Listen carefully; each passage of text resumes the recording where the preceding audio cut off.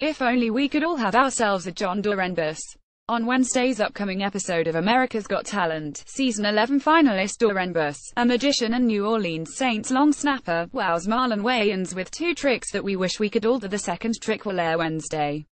I want to do a trick with some money, the AGT finalist tells wayans, 45, in the People-exclusive clip while in front of a crowd on Hollywood Boulevard.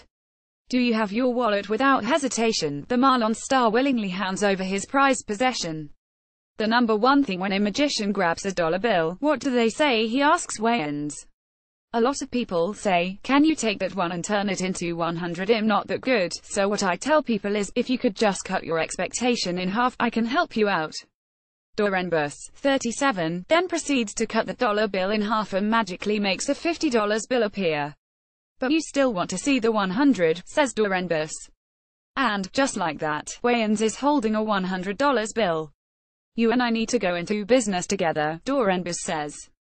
On Season 11, the NFL player completely stunned the judges with his quick and slick magic routine.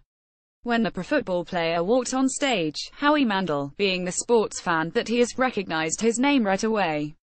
As much as we can achieve, there's always new beginnings, and there's always new things to do, dorenbos said. So in the off-season, I tour around and do magic and comedy. After Simon Cowell asked the magician if he would quit his career after 14 years to pursue magic, dorenbos responded in the best way. Well, let's be honest, he said. The NFL stands for not for long, so I've been lucky here. You've always got to have a backup plan, and this is a pretty good one.